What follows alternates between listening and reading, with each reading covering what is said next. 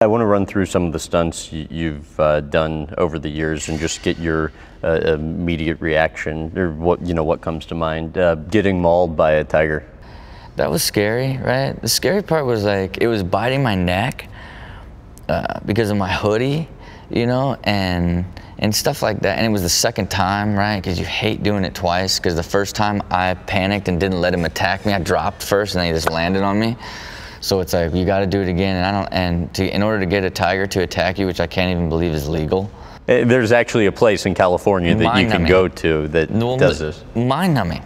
The fact that it even exists, someone was like, yeah, I think there's like a place they do it for stunts. They would probably let you do it if you did it for your show. I'm like, what? And you have to taunt the tiger. It opens up the cage, you gotta be like, come on, tiger. You gotta taunt the thing, and then it guns after you, and it's like, I know you are a trained tiger, but this is just like, and you get laid down, and in that particular time, like, it was like, ow, ow, and they were like, put it down, like as if I was like a chew toy, right? Because he was like mauling on, he had gotten a hold of my hoodie and was like chewing on my neck, right? So that was pretty interesting experience. Getting bit by a shark? I would say that's one of the absolute scariest things I've ever done in my life, because there's such a great unknown, right? You have no idea how powerful it is. You have no idea what it's gonna be. And furthermore, I'd never actually scuba dove before, right? So I'm just even getting used to like being underwater, like was super scary at first, and trying to figure that out. Then you have to, the shark has to get you here, right?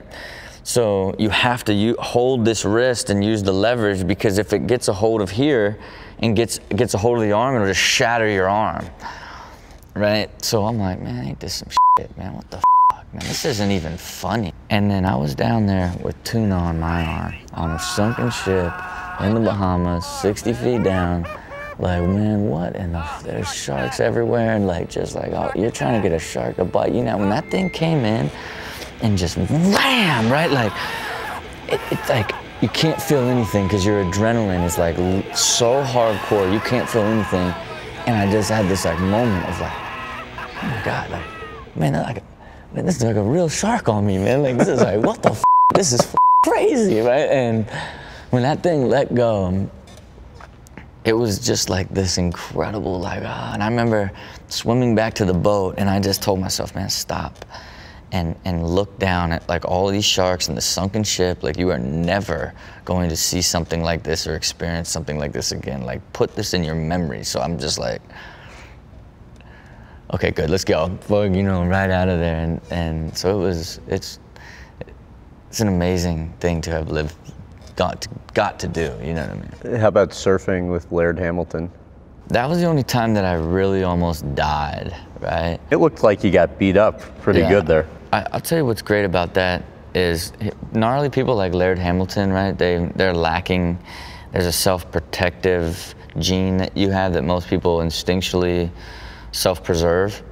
So they don't get scared, or they get super scared and protect themselves. He doesn't have that, right? And the problem with people like that is they think everybody else can do things that they do.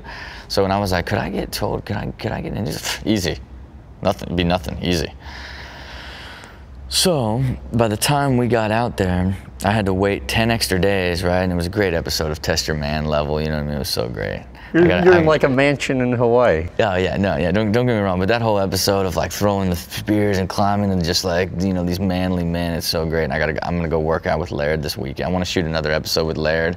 So I sent him a text like, hey, I'd like to shoot this episode. He's like, why don't you come to my house and I'll show you the treatment. You can decide if you wanna shoot the episode. I was like, okay, and I'm gonna have to go like just get all manly with Laird. But what had happened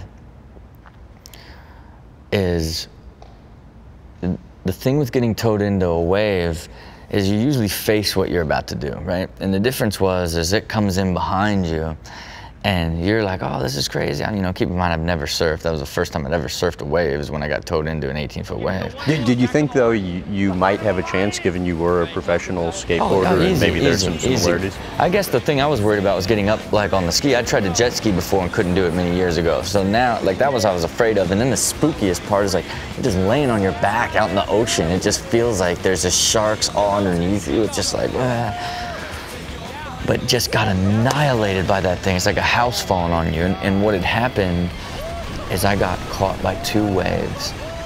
And I was down for so long that I just finally, like was trying to hang on, trying to find the surface, trying to hang on, and finally was like, like nothing left to give. And right when I gave up, I like popped up, and he come flying in and grabbed me, and he's like, we are done.